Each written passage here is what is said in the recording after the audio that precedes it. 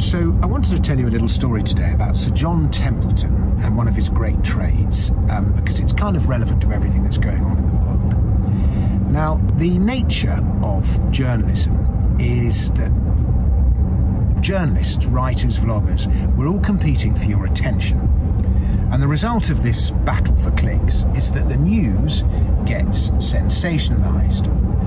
In the case of financial journalists, it means we often find ourselves, or our headline writers, urging readers or viewers to buy this now or sell this now. But often, however, the best advice is not to buy or sell, but to do nothing.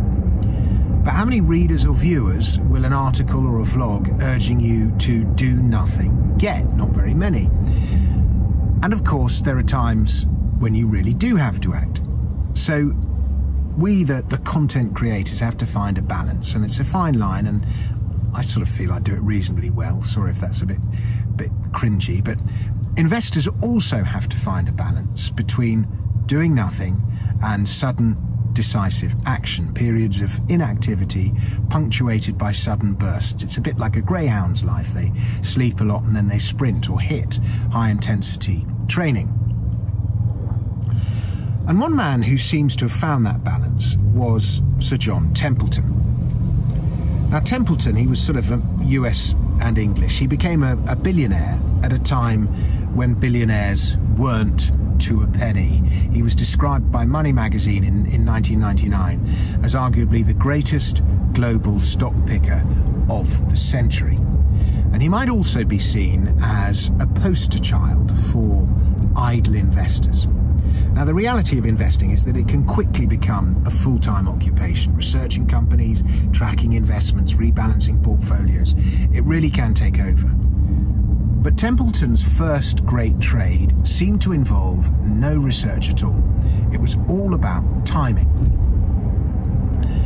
In 1939, after almost a decade of Great Depression, general investment psychology was not what you'd call bullish. And when World War II broke out, investors panicked and stock markets fell.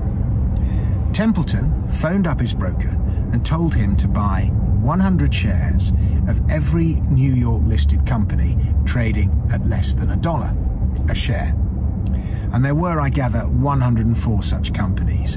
So Templeton's total outlay would have been in the region of 10 grand. Didn't matter what the company did, just what its price was, and that it was listed in New York. And US industry famously picked up during the war, indeed as a result of it, and the value of Templeton stocks multiplied, and he became a very wealthy man as a result of the trade. There was no research, there was no sector allocation, there was no sweat, no grind. He just made a big call at the right time. As the famous Rothschild quote goes, buy when there's blood on the streets. But unfortunately for those who would write about such things, there isn't always blood on the street. Such moments do not come along very often. We've seen perhaps 3 such big moments in the last 20 years. After the dot-com crash, during the global financial crisis 2008, and in March 2020 at the height of the corona panic. That means a lot of time in between. The time of maximum pessimism is the best time to buy, Templeton said. He was a famous contrarian, and the time of maximum optimism is the best time to sell. Now, Templeton had an uncanny ability to spot trends before they happened. As well as the famous World War II trade, he was early into the Japan boom, he was early into emerging markets, and he got out of the stock market in early 2000 in what must be considered one of the greatest trades ever. And this one did require some research. I'll tell you about it. He knew the global stock market was overvalued in 2000, but how to time the short sale? As John Maynard Keynes famously said, the stock market, or the market, can remain irrational longer than you can remain solvent. And in January 2000, Templeton shorted more than 80 NASDAQ stocks. He'd identified those trading at the most extreme valuations, and he timed his short positions to kick in just before the post-IPO lockup periods, during which insiders can't sell their shares, were set to expire. He knew that most sensible insiders would sell to lock in some of their gains as soon as they were allowed to do so, and he made a fortune. And it was a wonderful top and tail to his career, the 1939 trade and then that. In 2005, he wrote a brief memorandum predicting that within 5 years there would be financial chaos in the world, as there was, a collapse of the housing market, and government bond yields would crash to zero. So that was another phenomenal call. Now, Templeton's investment style is an object lesson in being patient and in many ways doing nothing. In 1968, he renounced his US citizenship and moved to the Bahamas. And he did this for two reasons. One, to escape the noise of Wall Street, and two, to pay less tax. And he spent the rest of his days largely by the beach, eventually dying in 2008 at the ripe old age of 95. But here's the thing.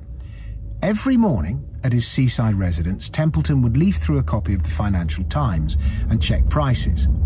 Any news in the paper was always a day or two late. Being where he was in the Bahamas, the copy of the FT he received was a day or two behind those read on the desks of London or New York. So any decisions he needed to make were made from that isolated distance. And then, when he'd made those decisions, he'd potter off and do whatever it is billionaires do with the rest of their day. Philanthropic hobbies were Templeton's favourite pursuit.